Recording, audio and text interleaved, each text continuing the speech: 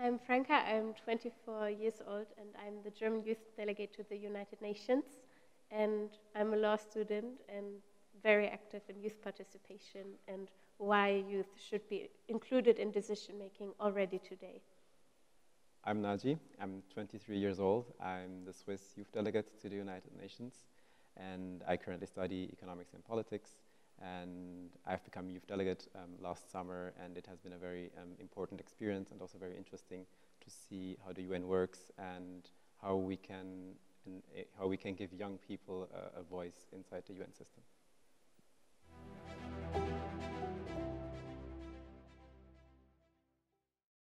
I think one of the key values within multilateralism is that you really consider inclusiveness, because inclusiveness is really by definition of multilateralism. If it's not an inclusive space where you really hear to all the voices that are relevant to global issues, it cannot really solve the issues that it tends to, because you might have issues that are relevant to a certain demographic more than to others. You might also across time, you might also have to consider that there are people not born today that will be affected by certain decisions today, and I really believe that the value of inclusiveness really plays a very important role. I think that's a really good point that you say who is affected by a decision should be included in making that decision. I think this is also really a part of multilateralism, that you say, okay, it's not only your country affected by certain decision, so it shouldn't also be only your country who decides on what will be done. You should work together with others who are equally affected. It's the same thing for us as youth delegates, that we say, okay, it's our generation that will be affected the longest by decision made today, and while today's policymakers really think just in terms of the next election cycle, we want them to think in terms of the next generation in long-term effects. So I think it's really where multilateralism and youth participation really well fit together, the sense of there's more than your own perspective. You have to take a step back and look at who's affected by the decisions you're taking today. And actually, in fact, I would like to add to that, it actually strengthens the multilateral system if you include all the voices, right? When you include young people, women, people that are right now mostly more disadvantaged in the UN system, including them really increases legitimacy to the multilateral system, and it provides for a co-leadership and co-ownership to that system. And it's really, in the end, it's not really a courtesy done to it's not a courtesy that the multilateral system does to young people to include them in its system. It actually helps the multilateral system itself to include all the voices, because it increases the understanding people have for it. Yeah, it's really about this notion that a good outcome is also created when you include a lot of different perspectives and a lot of different expertise, and that you value also expertise who's not classical expertise, in a sense of, oh, this person has studied 20 years the subject. I mean, this is very, very important expertise to be included in decision making, but you also need different perspectives and people who are affected by that decision to have a say in, this is what the decision means to me, and this is the perspective I'm bringing in, this is my experience, besides maybe this really classical sense of experience. So we have to value different kinds of experience and include them in decision making on an international level.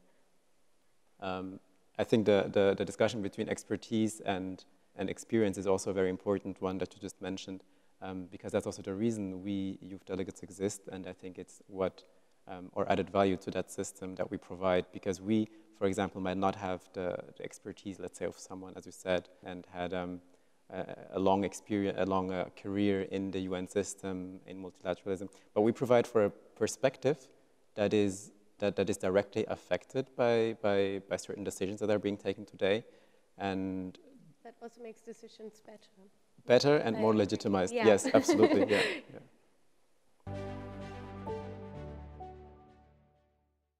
I mean, we as youth delegates, we were both youth delegates to the General Assembly, and we participated in the negotiations of the youth resolution of the Third Committee. And what we saw as youth delegates there was really interesting, because there are also many other youth delegates that participate in the negotiations of the youth resolution. And we all shared a common experience. We had a common view on certain things across countries, and that was really interesting because someone might come from a country that maybe has officially a very different point of view than, let's say, Switzerland, for my case. But as youth delegates, we related to each other. We had the same experience. We were always the youngest people in the room, and we could really feel each other's interest in that resolution, and that really was a unique experience. I think what really surprised me, that just came to my mind, is that decisions at an international level are not as complex as you might think they are. So I know that when I walked first into the General Assembly Hall, I was really starstruck, and then after 20 minutes I thought, oh, okay, it's just a really, really big room, and it suddenly feels a little bit smaller. And also when you listen to the discussions of the officials, or also during the resolutions that we worked on the youth resolution, for me it came to realize there are so human interests behind that, like everybody wants to be part of the group and wants to be accepted in a group. I think for me this was really the thing I learned most in this year, is that also decisions on an international level and multilateral decisions are not that far away from normal human experience, that there are people who are angry with each other or don't like each other, and then it's not easy for them to agree. And also this experience that during COVID it was really difficult to meet on the hallway and discuss some things out when you didn't agree, and that this made the multilateral system more difficult to work because you don't have this playground of drinking a coffee in the hallway with each other when you don't agree before. So I think for me this was what really struck me in my personal experiences, that it's a really normal place, just like when you work somewhere else where people agree and disagree. And I agree with Naji that as youth delegates, we share so many experiences, and at the same time we also felt like so many youth delegates were excluded. There are very little youth delegates from the Global South. Europe is really dominant in the international youth delegate community, and just that such a huge part of youth is missing, I think, is maybe also something that struck me really. Mm-hmm. And I think that really played a very important role in my experience in multilateral diplomacy, that as youth delegates, we are really overrepresented. Like European countries, Western countries are very overrepresented, and there's really a need for young people from developing countries to also have that platform of youth delegates. And that really goes back again to the definition of multilateralism, right? We have youth representation, but the youth representation that we have today is very one-sided, and we really need more youth delegates from other sides of the world. Yeah.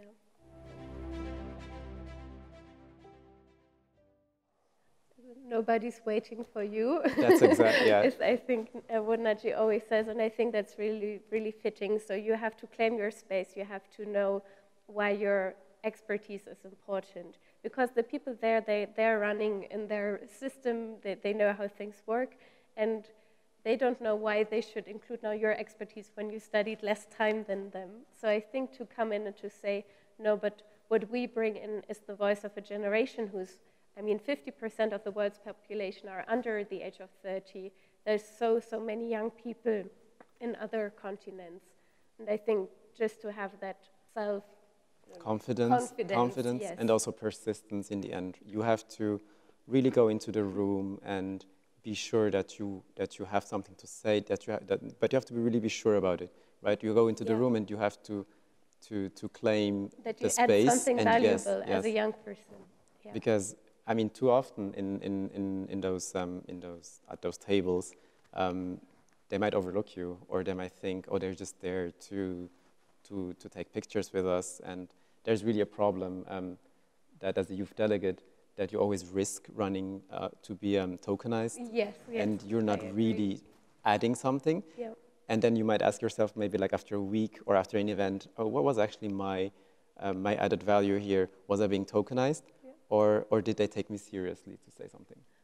Yeah, or what often happens to us, that there's an extra table created for youth, and that they tell you, oh, you can create a position paper, and then you can hand it over and then they just throw it in the trash so they don't even read it. So to claim a seat at the table and not let yourself be dragged into an extra room on an extra table, I think this is really something one has to be careful as youth delegate, and that happened to us quite often, that we looked around, we were like, wait, but these are just young people. It's just us, yes. We think it's great that there are other young people, but we want to talk with diplomats, we want to talk with officials, we want to have an intergenerational dialogue. We don't have to want a dialogue only with other young people. We want to work together with other generations and other countries. Of course, and not only with ourselves, yeah. But of course also the discussion with other young people, that's already part of our mandate, right? Yes. That's what we do in our countries. And at the UN, we would really like to speak to people of power, to lobby for youth interests.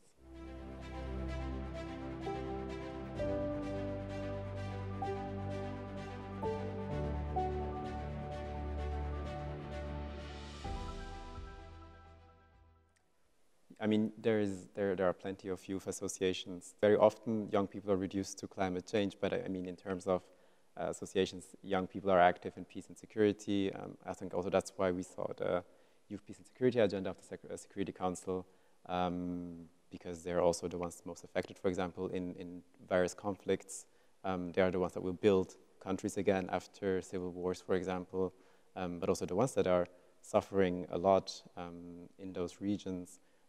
In terms of human rights, for example, young people are active as advocates, as human rights defenders in many countries. Those human rights defenders are very, very young. And I really believe young people have an added value in so many topics. They are at the forefront also of the SDG implementations in many places regarding reducing inequality between the genders, but also ending poverty, young humanitarian professionals. I think it's really plentiful the places where young people are active. Yeah, I think this is one of the reasons why we advocate so much for youth participation in the international system, is that young people are change makers at this moment. They're on the ground, they're running projects in their communities, they're projects of young women for schooling for young women. Right now, young girls are protesting in Afghanistan for their rights to go to school. There are change makers and they can push forward new agendas. And this is beyond climate change and the Fridays for Future protests. There's so many young initiatives of young people who advocate for a variety of different topics. So I agree with Naji. Absolutely, and also they provide out-of-the-box solutions, right? They haven't been so long in those systems. They really have like a fresh perspective, a young mind, and they don't think in terms of, let's say, this is impossible, just already when the idea comes. And also within the UN, for example, people or mandate holders are very reduced to their mandates, and young people really just try to go a bit further and a bit like above the possible lines we have. I think this is also where sometimes the frustration comes from, because processes tend to take quite long on a multilateral level, and I think this is what we both experienced when we talked with young people, that they were always asking, but why is this issue still not solved? It's been 3 years, how is it possible that they haven't found a solution yet? So I think this really active spirit sometimes let's do something. Yeah, let's do something today, and not let's not wait until we have the mandate, or until everyone agrees on that, because certain issues are just urgent and they need to be treated right now. We need a multilateralism that delivers, and often today multilateralism doesn't deliver, or only delivers after a very long time. So I think young people are also needed to really push forward the agenda and ask, why is it not working faster? Why can't we find a solution for this today, and not make 10 more talking rounds and try to find a solution in 10 years? No, we want the change now and today.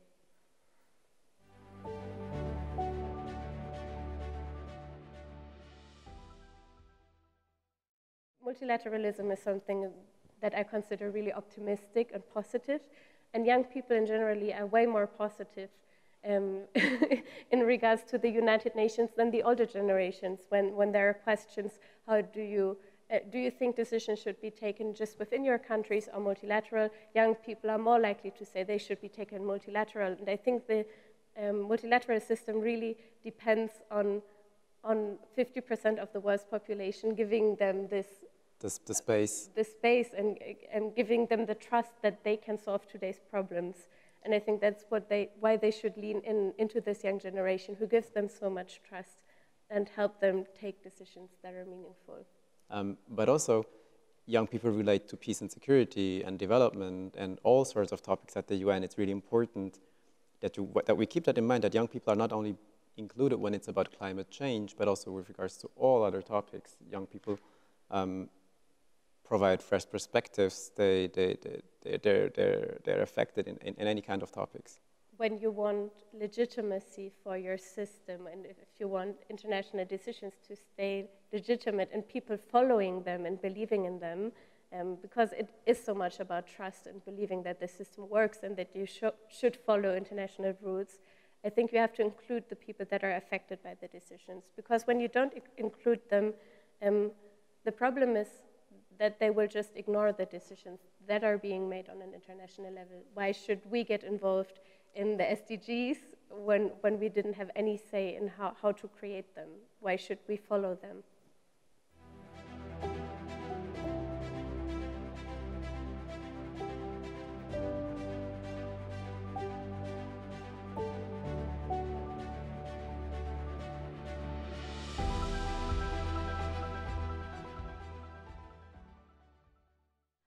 I mean, for me, I think the direction comes a little bit from, the question comes from the wrong direction, because it was multilateral diplomacy who implemented the SDGs, who made the decision, this is the direction where our world will head.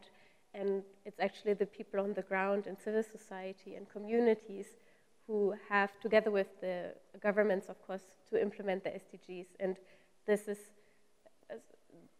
is something for everybody to join and to be active. So I think international diplomacy and multilateralism is the outer form who says this is the direction we have to go, but the ones implementing are the people on the ground and young people and women and just different communities. The multilateral system is ready to implement and help implement the SDGs, but when there is a crisis, it really shows that it's not really sustainable, and that in the end, when we talk about vaccination and vaccination equality, it's really fast, every country just for themselves and not thinking about a global picture of health and how all young people can stay in school, but it's really about your country and your community and your people's not ready yet. Absolutely. I mean, we had a crisis and immediately we forgot the value of multilateralism, right? We saw countries just closing their borders while forgetting that it is a global issue and the global issue requires a global solution.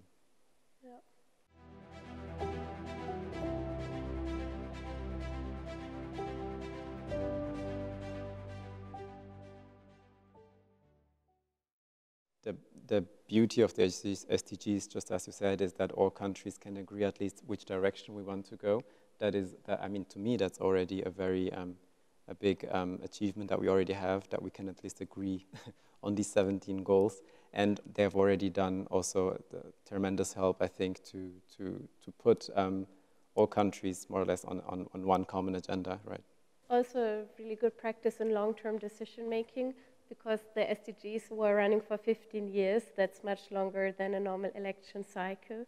And I think one of the problems for reaching the SDGs is that it's long-term what multilateralism should be, and international community should look at. They should look 15 years in the future, not 3.